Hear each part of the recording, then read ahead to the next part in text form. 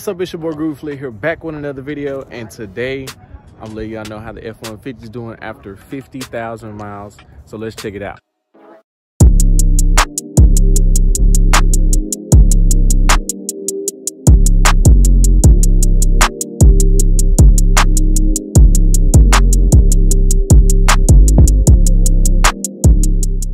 All right, y'all, so what you see behind me, this is my 2020 Ford F-150. It just turned over about 47,000 miles. I'm not quite at 50,000, but the way I've been rolling, it's finna get there pretty soon, and I might as well go ahead and make this video now. Now, I bought the truck September 5th of 2020, and as of today, I've only had the truck a year and some change, and it's almost at 50,000 miles. So you can tell I've been rolling it. It's held up well. I just want to go over some things, more so powertrain, how the EcoBoost is held up after 50,000 miles in really 1 year, a year and 2 months. So yeah, let's get to it. So this is a truck right here. It still looks good. Now, cosmetic wise, since I have been on the highway a majority of the time driving it, it has a lot of little imperfections in the front bumper due to things hitting me on the road. But as you can see, the front bumper is all rock chipped and rusted and things like that. But the truck still looks good. You know, gotta get, I think I'm gonna get something to take care of all of the paint chips and whatnot. But it has some battle scars. It has some battle scars from the road. You can see I got that nice little crack, and it was a Ford-on-Ford crime. It was an F-250 that actually put that crack in my windshield. Other than that, cosmetic wise, I really haven't had any other issues. I mean, the truck is only a year old. Everything, all the power electronics still work. It's fine, really. Still rides good, still a good truck. Now, one thing about it, at around 30,000 miles, there are some pads back there. I'll put a picture on the screen so y'all can see what I'm talking about. There's some pads that go in between these leaf springs, and they wear at around 30,000 miles. It's a common issue for the F-150s on the stock suspension, and they clunk when you're at low speeds and you're turning into parking lots. They clunk, and it's been doing that for a while. But as of recently, I haven't heard it at all. So I just kept riding it, and it just stopped. So I'll change it if it does it again with the replacement parts that's better than the original, but I haven't heard anything from it.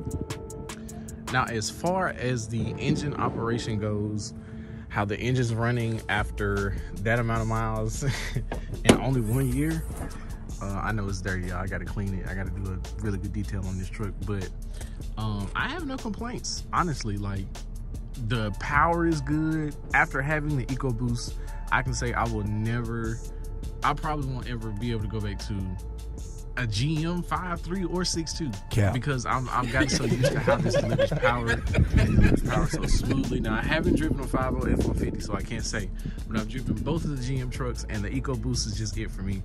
I just enjoy the way it drives, so that's just my personal opinion. But other than that, aside from scheduled maintenance, it has to go in for something else. Once it gets cold outside, that belt down in there starts to do this.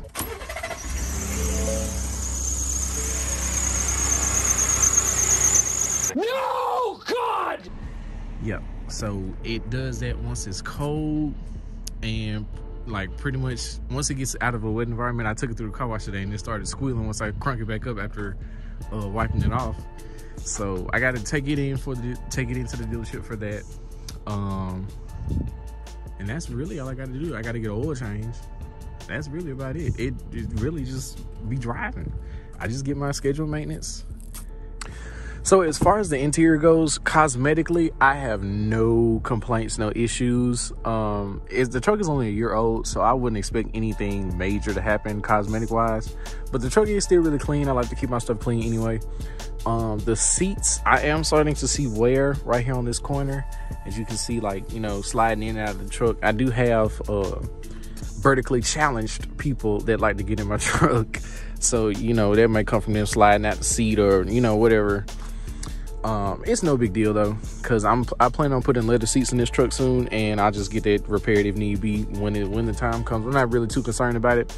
But other than that, there are no creaks, no rattles when I'm driving down the road. It is still like a very nice interior, a very comfortable place to be, especially on those long road trips, and I really do appreciate that from Ford.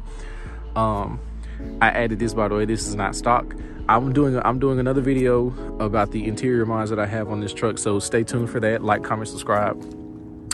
But yeah, and this is not the cleanest, you know, my truck is not the cleanest, because I wanted you guys to see that, hey, this is a real world review.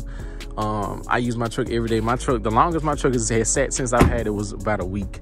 If I'm not driving it, or if I'm out of town, my sister's most likely driving it. So it's constantly in a rotation, and it just handles the miles well. It rides good on the highway. No issues with that. Now, one thing I did want to mention though is the fuel mileage. Now, I've heard a lot of people talk about the EcoBoost, and are they really EcoBoost?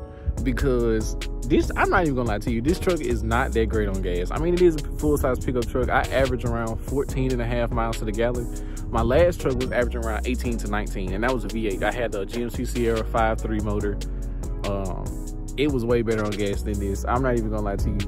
But the fact that I don't look at the gas, I don't look at how much the gas prices or anything like that. The way I calculate my gas is if it get me where I got to go on a full tank, then I'm straight.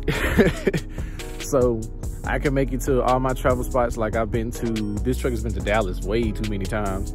It's been in Dallas a couple of times, been to OKC, Nashville. It's been in quite a bit of places, and I've been able to get there decently, you know, on a decent amount of gas, and you know, I ain't had no problem with it. So it might burn more gas, it ain't bothering me none. I love the truck. So 50,000 miles, still running strong, no complaints. I hope y'all enjoyed the video. Anything that you see on my truck that you're interested in, go ahead and throw it in the comments below. I can shoot over the links, but it's gonna be a whole nother video. So matter of fact, yeah, it's gonna be a whole nother video of what all I have on this truck, what all customizations I have. So go ahead and hit that like, comment, and subscribe button. You don't want to miss what I got planned for this truck. You don't want to miss the videos that I got planned coming out. 2022, we up. So y'all have a great new year. Start the new year off right. Like, comment, subscribe, and we out.